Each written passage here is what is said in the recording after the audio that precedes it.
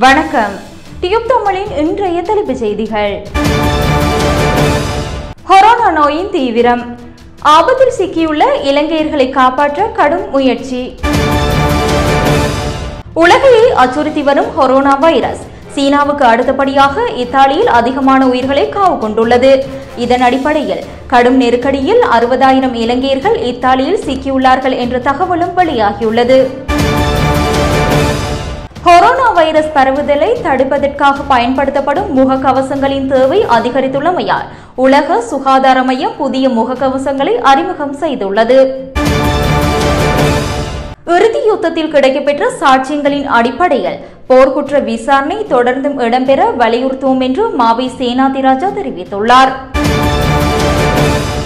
மத்திய மாகாணத்தில் விசா இன்றி தங்கியிருக்கும் வெளிநாட்டவர்களை கைது செய்ய நடவடிக்கை எடுக்கப்பட்டுள்ளது.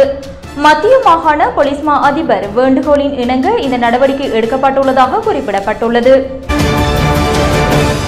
ஹம்மாந்தோட்டை பகுதியில் இன்று அதிகாலை ஏற்பட்டுள்ள வாகன விபத்தில் 6 பேர் பலியாகியுள்ளனர். அத்துடன் 3 பேர் காயமடைந்துள்ளனர். கதிர்காமம் நோக்கி பயணித்த வாகனம் ஒன்று மரத்துடன் மோதி இந்த விபத்து நேர்ந்துள்ளதாக தகவல் வெளியாகியுள்ளது.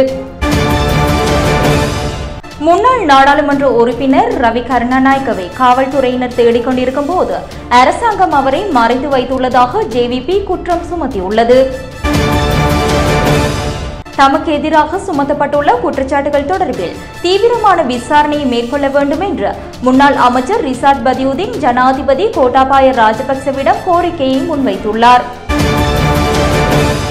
இது தொடர்பான விரிவான செய்திகளையும் அதேபோல் முந்திக்கொண்டு எமது செய்திகளையும் அறிந்து கொள்ள www.tubetamil.fm எனும் எங்களுடைய இணையதளத்துக்குள் பிரவேசியுங்கள். வணக்கம்.